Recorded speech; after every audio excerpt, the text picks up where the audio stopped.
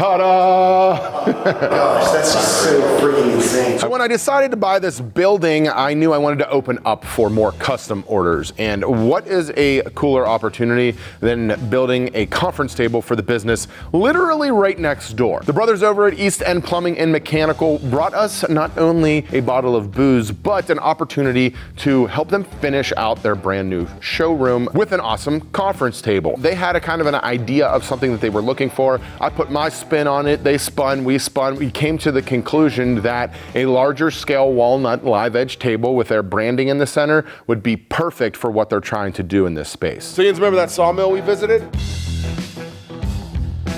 Well, it's time we make something out of these walnuts. Don't worry, Jordan. I literally was coming to help you. Zero plan, he just straight went for it. I'm excited. Let's lay these out on some sawhorses first. You're on my back out of me! That was the most awful lifting technique I've ever seen. Let's start with them flat, and then we'll start kind of doing a little bit more layout. Cause we might make a curveball move here, and I will address that down the line. What? We may. Don't tell them. They're supposed to follow along. I quit this job. You can't, your name's on everything.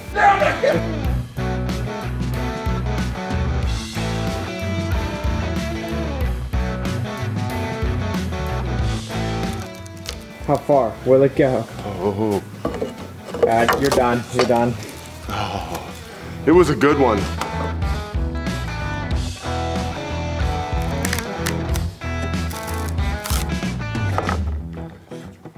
Got the keeper.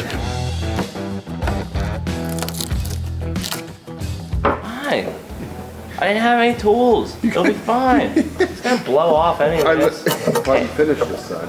No, I didn't have a chisel. It was stolen. Would this one make sense to run both at the same time? That's what I was kind of thinking. You want to do cup up or cup down? I like cup down. Okay, we'll do cup down. It uses less shims. I literally actually think I'm touching that, so congratulations. I know we have no business doing it, but what if we built a jointer big enough to push the slab across? No. Put the longest one on the wall. And like, And it'll always have a shelf, and we'll always keep it as the longest bark run. Jordan. This one might be over 4 feet. Be gentle, it's cracking! Is that cheating if you like? I don't know. There's no rules. It's like It's because it's a new game. Yeah. It's like reinventing basketball in North Korea. I don't know. That's a good run. That's a good one. Can we get one of the fast measuring tape thing? Well, no, Jordan, it's going on the wall. Did you just break it? Yeah. Ooh, that was fun. That was good. So this bark run here, 50 and 7/8. Not bad, son. Do I sign it? Maybe we should make a little shelf. Right here. Like a little...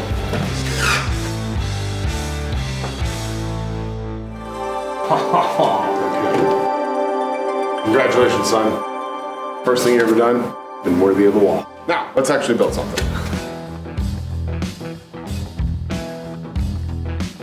All right, they're actually looking sick, Jordan. Yeah. These are some really good wood, which is kind of surprising. I'm loving it. We're gonna get these things off of Miss Piggy here and then start messing with how we wanna lay them out. So we've got Tony and Art from next door at East End Plumbing, and these are their slabs that you guys know. So we've got two, these are called sister slabs, right? So they came out of the tree, one on top of the other. You can kind of see here, if you look at this, and you look at this. Just get a look at that. Oh yeah. They're mirrored, they're open up like a book, right? Option number one is the book match. We take these two slabs, we cut them straight line here, bring them together, and then the table will be oriented just like this. Okay. Keep that in your mind. Option number two. No, wow. That's really cool. I like that. Yeah, you'll have the splay on both sides, and we can also trim down one of these, couldn't tell why, but the choice is yours. They're so beautiful.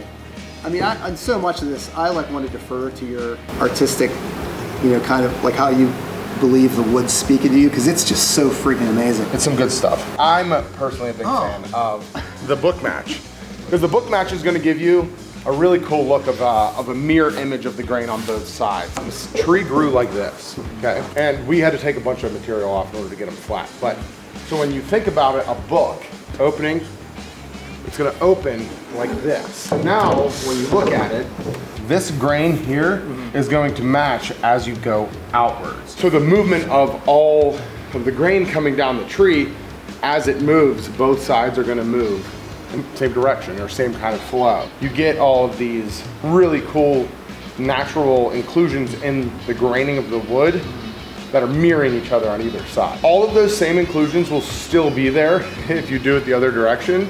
They're just not gonna, like one will be here and one will be down there. So it just won't pop as much as far as like being right next to each other. Okay, so we know that everything that you make is gonna be amazing. So it's like, we at least put a lot of effort into that. yeah. They ended up going with the book match, yeah, which is much more traditional. And I think, you know, being completely honest, it's a more functional piece with the book match. You're not losing almost two sides of it. You're only gonna lose that little bit. All right, so now that I have client approval on the way I want to orient the slabs, we need to cut and create a seam in the center to actually book match them. So the way we like to do this is with a chalk line. This is a permanent red chalk line. Don't use that on things that you're not cutting. And we'll kind of just lay out what we think is a good reference mark that's gonna eliminate any voids. So I've done a lot of this type of jointing, book matching slabs or doing big slabs that come together in the center. And typically going with the track saw and cutting it straight down the center gives me a really, really nice joint. For some reason, it didn't work this time. We didn't like how it was joining up together. I found the lowest spot on it, made that my 0. I'm just gonna have it flattened down to that spot. We should be good, and we're gonna use the vacuum table because the other sides are perfectly flat. And we got a new dust boot. We broke all the other ones, so. So option number 2 was to put this sucker onto the CNC and then use the bit that is perfectly square to cut our joint. And for some reason that still didn't work. So we're struggling a little bit to get this gap to be perfect and we can't really figure out why. So we're gonna go back to traditional means, which means I'm gonna bear hug this thing over the joiner. This should be interesting to say the least. Third option came to the jointer, and that was still off. I know that joiner's tuned up to be super precise and as good as we can get a joiner like that. Still wasn't working. Oh God, please work. I mean, it's way better than what it was. This thing is kicking my ass. All right, so this is interesting. Got this sucker set up here, and look at that. So I know this blade's pretty good, but what that's essentially telling me is that there's a ridge in the center. So our last option was put this sucker onto the vacuum holders, get it up on its side, and use a hand plane in order to joint the crown out of the top. See how it's only coming off the center there though? So then you can come back in, start to check. That's already coming into square a lot.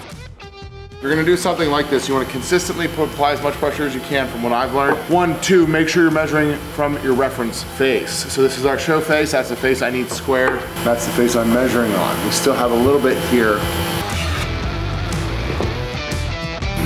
That rules, God, that is so awesome. Amazing what money can buy. Festal, you've outdone yourself. Can we woodwork? How many times have we tried this now? 6. I think we did it. Mark this and domino it so I can go take a nap. This is exhausting. We went with our standard practice here, added a couple large dominoes in order to make sure that we had a nice strong joint in there, and then that actually like quadruples the surface area of glue, which gives us a great opportunity to not create any unnecessary weakness within this table. This part here got a little squirrely when it came to glue up, but as it does with these live edge tables and anything big, we got through it and it worked out awesome. Only downside of this entire situation was the fact that myself, Jordan, and Sam all dove into trying and fix it at the same time and putting our brains together. And when you're running a business, you have multiple facets going, you stop making money on those other things when the people that are in those departments have to go and put out fires in other places. This situation right here, highly compounded. The whole project itself started to pile up into the loss section for us. And just another reason why you gotta have good systems and processes and a good plan before you get into something this big. This is dark type bond for walnut. Is it necessary? No. Do we like it? Of course we do. What makes this feel like playing with chocolate milk? It's easy to make. You just leave chocolate milk out for a while. Very thick chocolate milk. It's really cheap too. So much forearm strength. Glue applicator.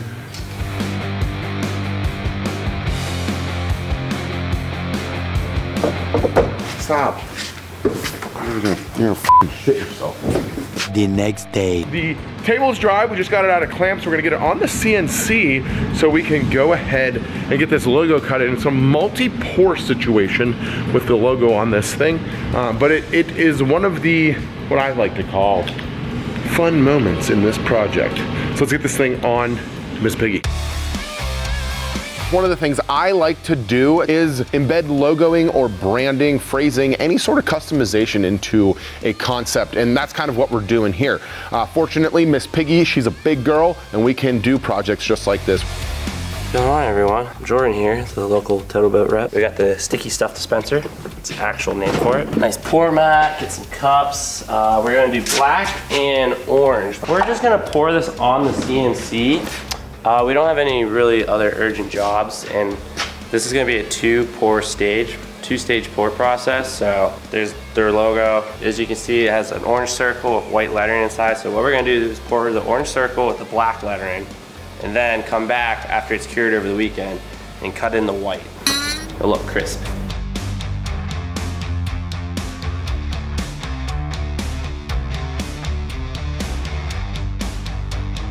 Jordan, I don't think that could be closer to perfect. But can I say, know what I'm doing.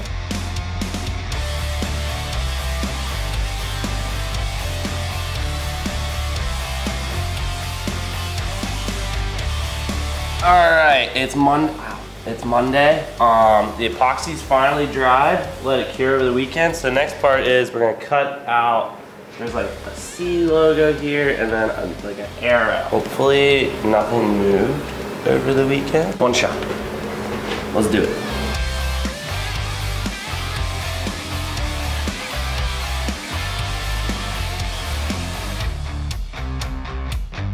I'm taping off, this is the bottom of the table, and we're gonna fill all these knots and crannies, nooks and crannies with black epoxy, and pour the white epoxy in the rest of the logo to kill two birds with one stone and let that cure. So we use Tyvek tape, and then we have another big sheet that we're just gonna pull all the way over it. How's the sticky stuff dispenser? This thing's great.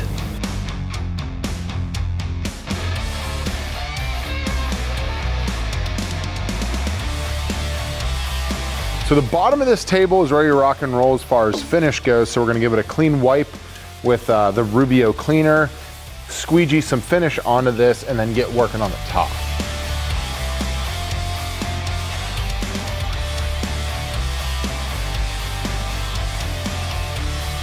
All right, so we've got our Rubio mix now.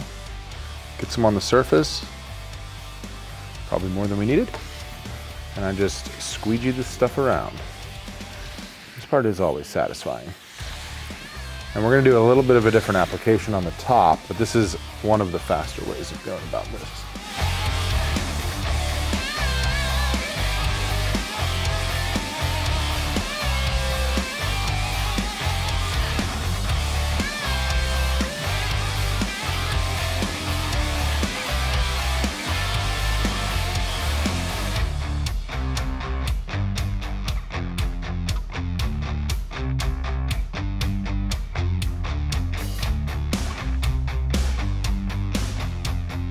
So we got this sucker sanded down to 80 grit. What I do next is I come in with some compressed air and I spray the whole thing off. What you'll notice, especially with walnut, is once you get the air down in there, check it out. See how the grain starts to open up a little bit and you can see how much dust was in it? The intent of this is to just remove as much dust from the surface as possible before we go up in grits, so we're not sanding the dust into the surface. So just quick spritz of this and then another sanding with 120 grit, and I'll mark the surface with a pencil in order to know how fast I'm going across it.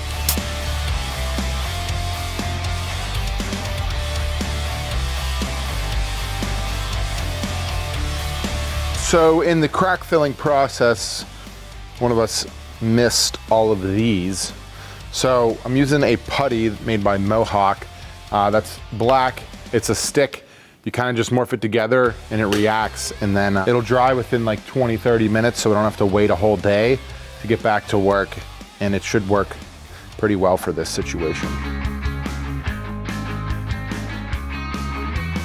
So Rubio for us is typically tried and true, but for some reason this project, it just kicked our ass. I wanted to try out using our new gem sander or buffer in order to put the Rubio on. So we went ahead and got the finish on, and you usually do 2 coats of finish on a walnut slab. We're looking for a consistent look across the table, which I think we have. So now it's More Rubio. We're gonna use the buffer again. Buff it on, wipe it off. Wax on, wax off. Coat number 2 though, we really were finding that we just didn't like the finish, and by we I mean me. I think what happened was I used a dirty pad or a bad pad and burnished the top of the finish in on that second run, and it ended up leaving a lot of streaks that I was not a fan of. I resanded the entire table, then reapplied Rubio again by hand, wiped it, hit it again with the red Scotch-Brite. We just couldn't get new pads for the polisher in. But it's just another one of those situations that popped up that we were just completely not anticipating. Usually we can put finish like Rubio on, go ahead and start doing other things on other projects, come back to it, have no problems. It's a really fast, really efficient, really good finish. And this time it took me like, I don't know, 4 or 5 more hours of work in order to get this thing to be where we wanted it to be for the client. And lo and behold, that loses me money. Even if you do have a ton of experience with something, it can always kick you straight in the groin. Right, so after close to 2.5 months, the base is finally in. The client went back and forth a few times on what they were looking for, but I kind of dig what they came up with. It is black painted, large volume pipe with some stainless steel fasteners. Pretty awesome. So we're gonna get this stuff off the truck and get this thing put together.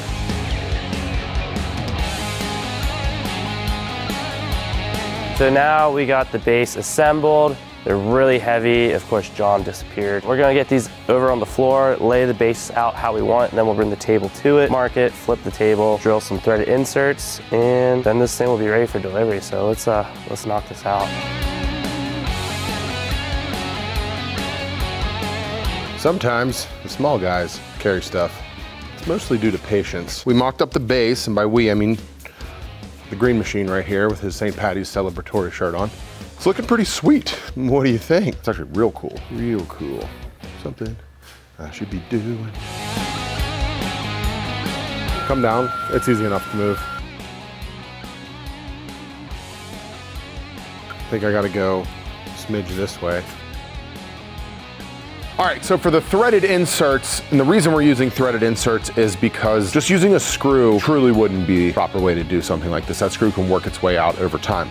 So what we do is essentially, this is a Woodpecker's handheld drill press. A couple other companies make them. I'll link one down below that we've had for years. This one just has a better stop on it. So I can line up over where I'm drilling perfectly up and down. It stops perfectly. Comes out and makes really, really quick work of this. Highly suggest if you do threaded inserts, grabbing yourself something close to this. It just makes it so much nicer. Here's a little tip for the insert. We got these ratcheting Allens, and it makes it easy to put pressure up and down. You can put some CA glue in there. You could put some epoxy in there. Because we're finished, we're not doing either, just for the sake of not getting anything in those holes. So because the table has 4 jointing points, we're gonna embed some C-channel into the table itself to hold it nice and flat. Most of the things we build a base that has a plate on it that allows to hold things flat, so we don't typically need C-channel. So it's been a while since we've done this, but this should help keep this thing from cupping, especially with only having those 4 separate non-jointed points of contact. So route this sucker in, and then that's a wrap.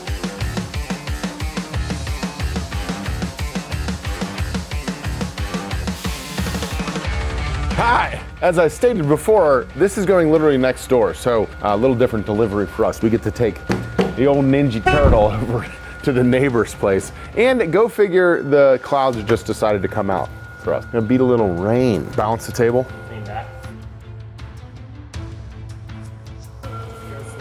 I can see that part. Wheel, bump. It's your friendly neighborhood delivery guy. All right, I'm coming in at a 90-degree angle so we don't potentially lose it on that high bump. You ready? I'm turning. Stupid ball. I'm gonna ride the brakes the whole way down, but I don't know if it's gonna stop. It is time for you to go to your home. Yes, Ninja Turtle, this is what a new shop looks like. Now we're gonna drive you through that tiny door. It looks pretty close to center. B's down here, be awesome. Ready? Up. You might have to duck coming through the door, Jordan. Good. Spin in. Oh, it's home. I think my favorite part of installs and doing work like this, you get something in your eye while your specs are on your head. All right, gentlemen. Are you prepared? Yes, we're prepared. For the glory. Ta-da! Oh my gosh, that's just so freaking insane. I wish it like lit up and we had some, we can do fake explosions in post, right? Oh my god. It is absolutely Like is the right word. what I was expecting. You guys are so talented. The logo is like subtle, but it's still in your face. The black and the walnut really pop and contrast together, so you get a nice juxtaposition there with the coloring. What do you guys think of that book match? I'm so glad that we did it I like it that way. Yeah, exactly. You feel like Yeah. that's beautiful. Where you guys did the inlay with the epoxy and the screening, this just like looks like it was always there. That's the blessing of working with live edge slabs, is that this would typically be cut out if this was used for dimensional lumbers. Because you can't cut straight through it and then you have all these voids, but filling them with epoxy and then being able to bring them to become whole and structurally sound gives a awesome look. And we're big fans of it. So you guys got some really beautiful slabs here. I mean, what you do is an art. I mean, it's an art. There's no other way. It's such a fine trade what you do. It's amazing. Oh, we appreciate that. I really appreciate what's put into it. We put a lot of time and effort into getting to a point where we can make stuff like this. So, you know, as you guys know, it's all a culmination. So this has been awesome. Really, like I said, appreciate you guys taking a chance on us. And yeah, We're gonna have other things for you. for sure. Cool. Some other stuff. Well, let's get that sign up then, and we'll call this thing a wrap. It started to rain, so we had to come back inside, but that's gonna be a wrap on this one. We learned a lot of lessons on this mother sucker here, and fortunately, the clients still absolutely loved the project, even though we may have lost a few dollars on it, and it took a little longer than we anticipated. If you guys wanna see more ridiculous and cool, crazy fun builds, I got a whole playlist for you right here.